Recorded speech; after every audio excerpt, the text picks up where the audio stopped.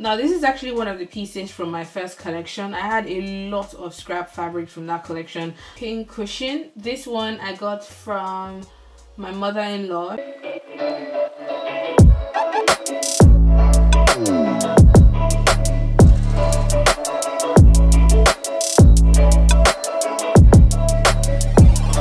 In this video I'm going to be sharing with you guys 10 fun and creative ways that you can reuse, repurpose, upcycle, and give new life to all of those scrap fabrics that you currently have and you don't know what to do with them. So let's jump straight into this. The first thing I'm going to be sharing with you is a simple scrunchie, which is what you use to sort of tie up your hair or keep around your hand when you're working. This is something that I used to call, or we used to call, hair packer growing up, because you use it to pack your hair away from your face. This is just a simple black velvet one here. This I've had for ages, but you could use all kinds of like colorful print, fabrics with texture, with colors to make yours, and this is really simple and easy to make. So this, you can also sort of add like a long strip of fabric on one end, so when you use it to tie up your hair, it sort of dangles down and looks like you use a ribbon, like a long ribbon to tie up your hair, and it looks so cute. So still on hair and accessories, you could definitely try making a simple round beret from your scrap materials. Now this is actually one of the pieces from my first collection. I had a lot of scrap fabric from that collection and I just felt so bad throwing them away. So I ended up developing a beret that looks like this. It's a simple round beret. So this one sits like that. You can wear it to the front, you could wear it to the back. So I can make this fit over my braids. You can wear it to the back, and it's a really nice sort of like winter fall hair accessory. The third thing you could actually make is a hairband, and this is the one I have on right here. This one I got when I went to Tenerife from a brand called Ali Hop. And what they've done here, very clever, it's a simple black hairband, and what they've done is they just tied a knot on top here with the material and then spread it out across here and here to cover the top of the hairband, and then wrapped like a black ribbon across the bottom just to conceal the edges of the fabric. So when you have it on, it actually looks like you tied a scarf around your hair if you look on top like this. I actually really like this hairband. I've been wearing it a lot since I got it. It also adds some beads, some sequins. I saw some really beautiful ones that had like gorgeous detailing on the side. So it's a project that you could do with your sister, your mom, your friend, over tea, over wine, while watching a movie or something, because the end result looks really beautiful. So the next thing you can definitely make with those scrap fabrics is any type of like small purse, wallet, bag. You know, those like really small, square, round, rectangular shaped bags that do not consume a lot of fabric. So if you have some spare leather, some spare felt, anything that has like a little bit of structure, you can use to make a small bag, like a small mini tote. You could also make like a cute drawstring bags. Those are very popular, and those are part of my first collection as well. I also added some scrap fabrics from this beret onto those bags, so it's just being clever with how you reuse the materials.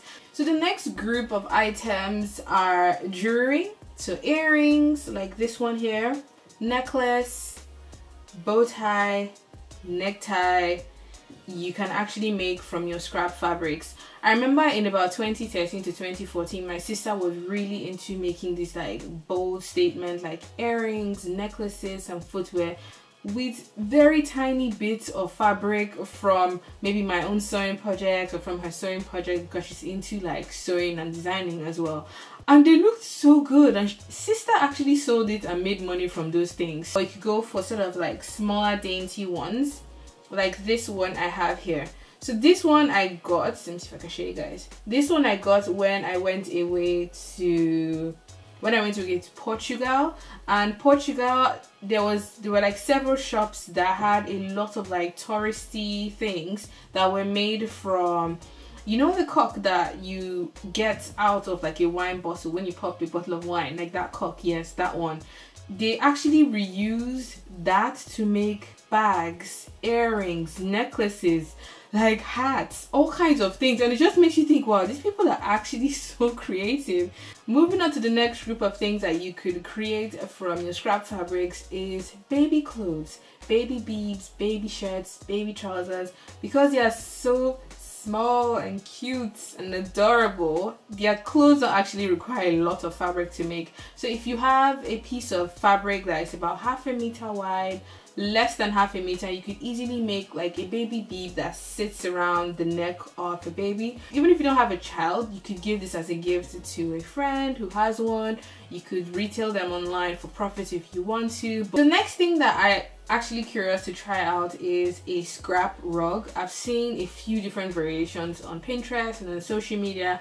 I've seen the one where they cut really long strips of the scrap material and then they make these like chunky braids and then stitch the braids together either by hand or by like a really heavy duty industrial machine into either like a circular form, a rectangular form, and they just look so beautiful. I've also seen the technique where they sort of like cut really short like strips of the scrap fabric and then they sort of like tie it into like a mesh type base and it creates this hairy textured rug.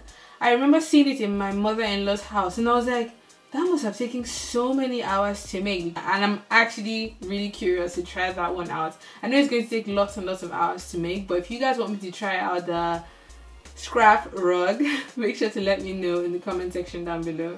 So the next thing that you can definitely try out is a pin cushion. This one I got from my mother-in-law. She's very like good with like making little like DIY things. So when she sent this to me, I was like, how did you know I needed a pin cushion? Because I actually needed one. This one is shaped like a, I want to say like an apple or a tomato, because you can see like the green leaves on top, and then it has a string, and I normally just hang this on my sewing supply wall in the studio. There's so many different types of pin cushion you can make. You can just make like a simple round one. You can make one that is like oblong. You can make one shaped like a chicken, a carrot, fried egg. There's so many different cute ones that I've actually seen and you can try out.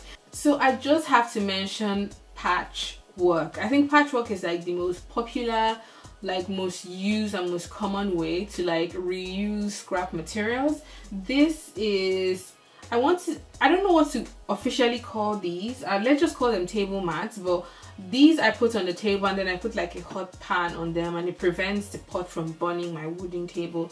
These, my George's grandma actually made these for me. She was also really good with like sewing and crafting. So this, I can tell that she combined 2 to 3 different fabrics and she made this like cool texture on the surface of the table mat. You can make this bigger so you can actually serve like plates, fork, knife, and a cup on this. You could also use patchwork to create bed sheets, pillowcase, actual fashion garments. Like I've seen a lot of like denim, leather patchwork that actually looks so good. Like, I hope you guys enjoyed watching this video. I hope you learned a thing or two. I hope you also found some things that you could possibly create with your scrap materials. If you guys ever try any of these, please share on social media, tag me as well at Kim Dave Designs. If you also know any other things that you could possibly DIY with scrap materials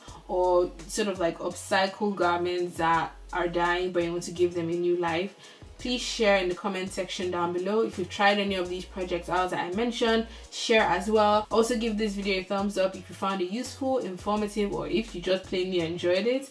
And I'll see you guys in my next one. Stay safe. Bye.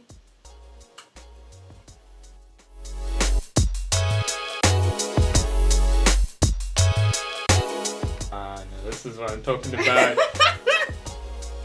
Has a long train as well. It's this long sleeve. Oh, these cups are so pretty.